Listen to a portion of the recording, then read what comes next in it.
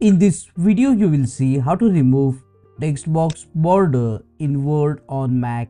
As you can see, I have this text box and it doesn't have the outer border. First, you need to go to the Insert tab here, and at the right hand side, you will see the option of text box. Click on the drop down and select the text box. Draw the text box of the size you want and enter the text in the text box. Under the shapes format, first align the text at the middle of the text box, and then under the Home tab, align at the center. Now we can easily remove this outer text box border. To do that, just click on the border of the text box. To select the text box, then right click, go to the Format Shape option. At the right hand side, under the line, you have to select the option No Line.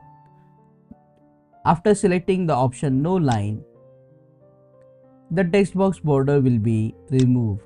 As you can see now, there is no border. And even if you change the size of the text box, the text will always remain at the center of the text box. Now check out these useful videos related to Word on Mac. Click on that like button, comment below and let me know if this video solved to your problem. See you again in the next one.